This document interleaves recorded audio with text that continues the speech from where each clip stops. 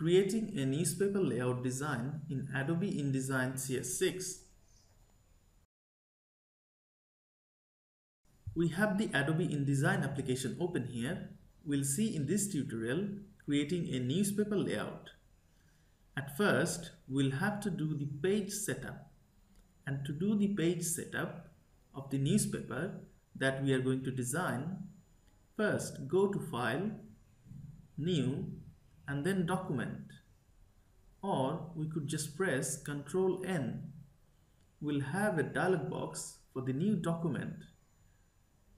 Document preset, keep default, intent, keep print, number of pages, let's say 16, uncheck facing pages, start pages by default 1.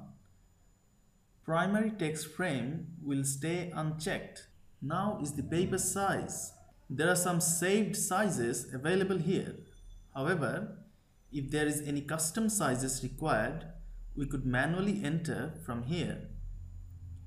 As we are going to do a newspaper design, it will be useful to know that newspapers are printed in a variety of sizes, with the most common sizes being broadsheet, Berliner, tabloid, and compact. Broadsheet size, dimensions, height 600 mm or 23.5 inches and width 750 mm or 29.5 inches. Berliner, dimensions, height 315 mm or 12.4 inches and width 470 mm or 18.5 inches. Tabloid size, dimensions, height 280 mm or 11 inches and width 430 mm or 16.9 inches. Compact size, the size is the same as tabloid, the term being coined when the quality or highbrow press titles moved from the traditional broadsheet size to the smaller tabloid size, as they didn't want to be associated with the sensationalism of tabloid journalism. For our design, we'll go with the broadsheet size. And for the broadsheet size, there is no already saved option here in size option. So we shall custom enter the width 14.75 inches. Now the question would be, why 14.75 inches when we have said earlier 29.5 inches width for the broadsheet size? 29.5 inches is for the whole 2 pages together of a newspaper, as that's how layout designs are done and printed in the press. However, in this tutorial, we'll design only 1 page, and for that reason, we are going to take half of the measurement of the width, which is 14.75 inches. The height remains the same, 23.5 inches. Now obviously InDesign always does the measurement in picker. So it converts and displayed our entered measurement in picker. Vertical orientation will be used.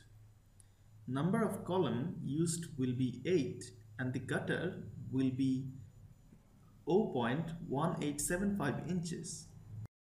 And margins will be default for the top, bottom, left and right, which is 3 picker. Now you can go to more options and set more criteria for the layout, such as bleed and slug. However, we will not use any in this tutorial and stay with the fewer options. Now I think the page setup is done, and let's press OK. So we have the page here with 8 columns on which we are going to add contents for our newspaper. We have 16 pages here as mentioned while doing the page setup. We'll only work with 1 page, and you would know doing it with the rest of the pages. Let's enlarge it.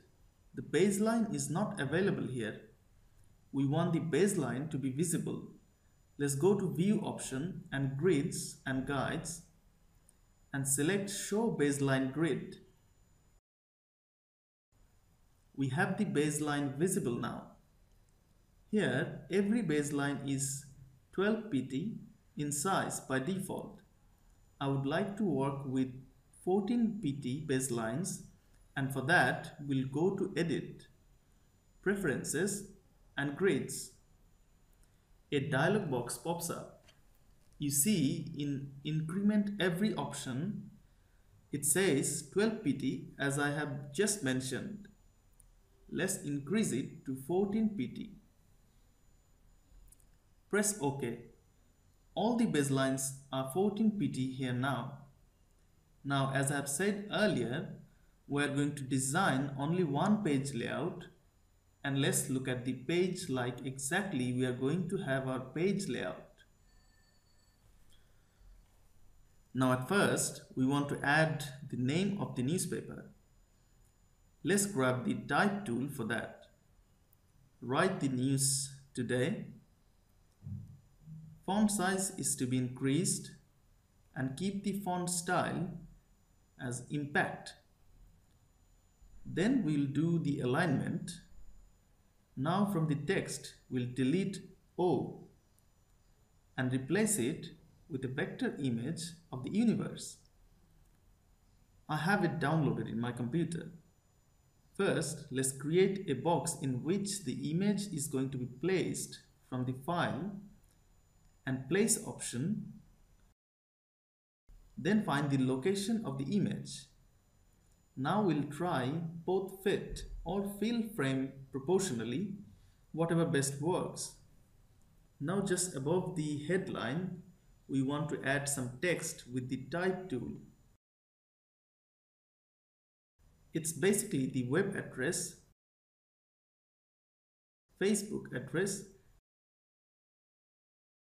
and Twitter address. We want to use icon for all the addresses. With the place option, we'll insert the appropriate vector images. Same icon as used in the name of the newspaper will be placed for the web. A Facebook icon for the Facebook page and a Twitter icon for the Twitter address.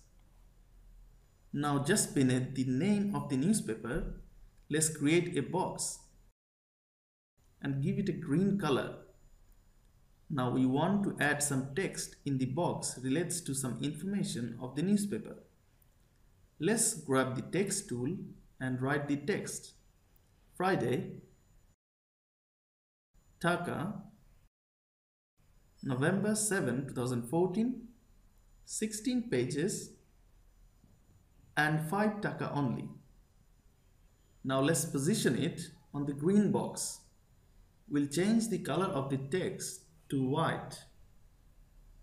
Now we are going to add content column-wise in the body area of the newspaper with different headings representing different news content. Contents should be written in the Word format, which must be saved already, all in one place, ready to be placed on the newspaper layout. Now let's work on the first news content. For that, we'll choose an image first. Let's take a rectangle shape to create a box. Insert an image from File and Place option in this box. Click Fill or Fit Frame proportionally to place the image. Now we want to add the related text content here. Now go to File and Place. Find the Word document that has the text content for this news. Open it. We see the text is with the cursor point. Let's just paste it here. Now we can see the text of this area and the rest of the text is waiting. Click on this plus sign and the rest of the text will be with the cursor point. Drag and select an area for the text to be placed. But you can see that the text is not placed as per the column wise. Now to sort that out, As you can see that here says 1, change it to 2. So the text will be placed in 2 columns within that selected area.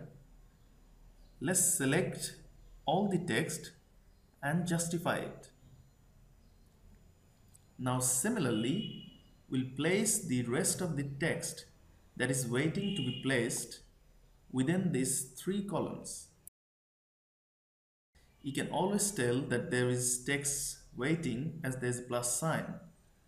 Separate the columns and do the alignment and justification to make it look nicer. Now on the right side's column, we'll use this space for a small ad. Let's take a rectangle tool and select the size of the rectangle box. Then place the picture of that ad within that box. Same again, click fill or fit frame proportionally. Now let's place the text content under the image. Same way, we'll go to File and Place and find the doc file and open. It stays with the cursor. Just drag and select the area and it will be placed. Press Ctrl A within the box for selecting all the text and click Justify for the text to fit nicely within the column area. Now under all these contents, we are going to add the main headline of the news. So go to File, Place and open the document with the headline. Select the text and change the color as required. However, we'll use the origin color itself. Now we are going to insert the related image of the headline. We want a relevantly bigger image for the headline. So let's create a box covering 4 columns area. Now file and place the image file within the box. Like before, fill or fit frame proportionally. Now if you see the headline text content, there's a plus sign showing there are the rest of the text waiting. So click it and it's with the cursor. And like we did before, to place the rest of the text to the 4 columns and rest put on the next column. Always remember to justify the text. Now one by one we'll add rest of the news contents and headings. Similarly, we'll insert the document file with the content in it. We have saved the contents in the document file in a way that we don't have to do much customization of the font or sizes. Now under this headline, as usual, we'll add the image for this news. Go to File and Place, choose the image and place it by dragging the area for it to be placed. Of course, we could have done it other way, taking a box and inserting the image within the box. Now same way, the text for this headline, we'll place it under the image like before, column wise in 3 columns and justify them. Now we have 2 columns left on the right upper side here to add content to them. Similarly, we'll bring the next heading in. We don't want any image for this news. So just place rest of the text in 2 columns and justify. So we have completed the news under this heading. Now in this area, for these 4 columns, we'll use an ad here. So let's just place the ad over here. First create a box and insert the image. Place it proportionally.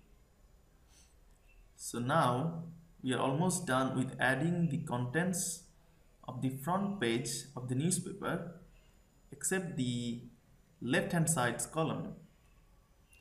We'd like to add a few smaller news articles here. insert the next news content with the heading. Just drag and select the area for the news content and place it. As usual, select the text and justify them. Next, we'll add a box to highlight a website advert. Give the box a color. Grab the type tool and type the web address and place it on the box. Change the color of the text to white to go with the background color. Now under this, we'll add the next content, simply selecting the area. I guess the area selected was too much for this content, so we can just minimize the area. Middle align the heading and rest of the text to be justified. Now similarly add the next news content. Do the necessary alignment. That leaves the place for the last news content. So just add the last news content and heading. Middle align the heading to sort of differentiating it from its body content and justify the rest of the text.